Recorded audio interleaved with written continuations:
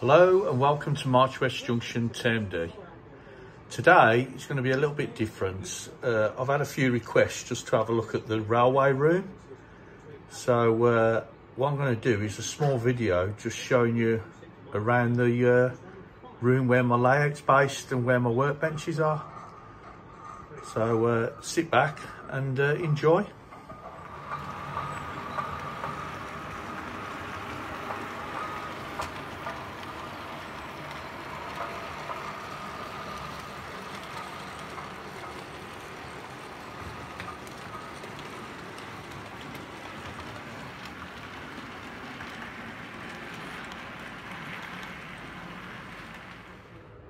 Okay then, I'll just take you round and just show you where the layout's based and all the different cupboards and things like that I've got for storage and my work area.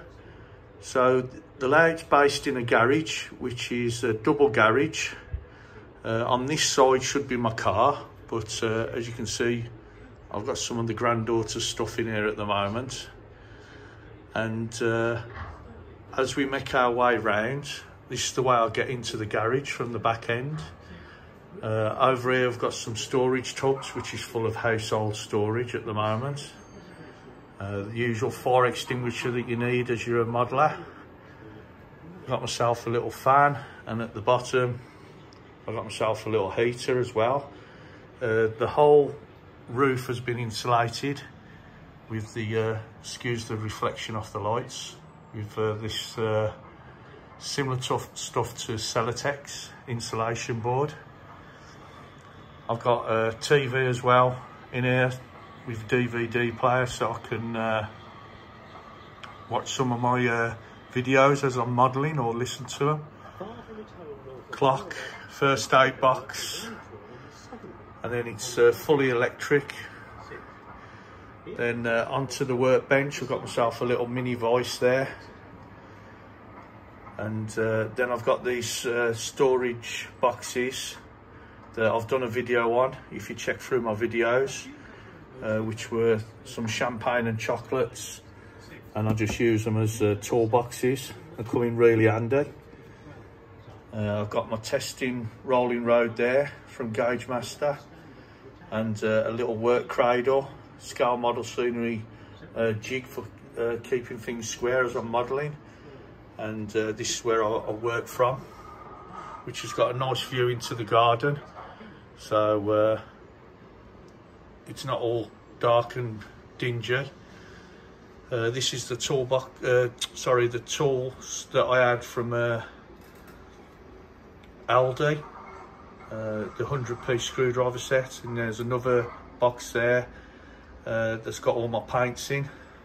And then I've got all these storage tubs here, which have got all my screws and bits and bobs, plus decorating stuff, as you can see. And then I've got my shadow board, which is a bit sad, but I do suffer with a little bit of OCD. And then I've got these cupboards underneath that I keep all my tools in and things like that. All my other bits of modelling stuff.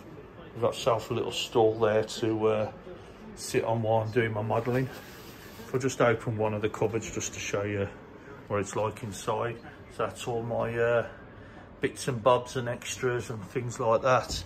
And I keep all my other stuff in there for bits of card and scenery and my soldering irons and things like that.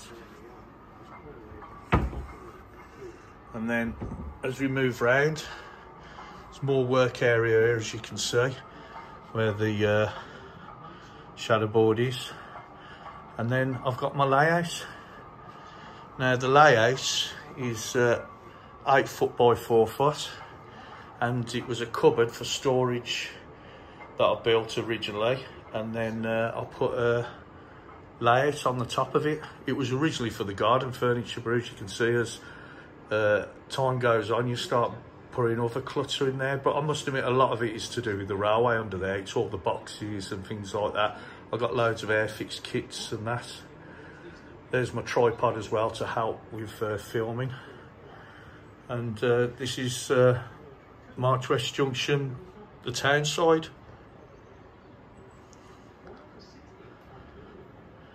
And then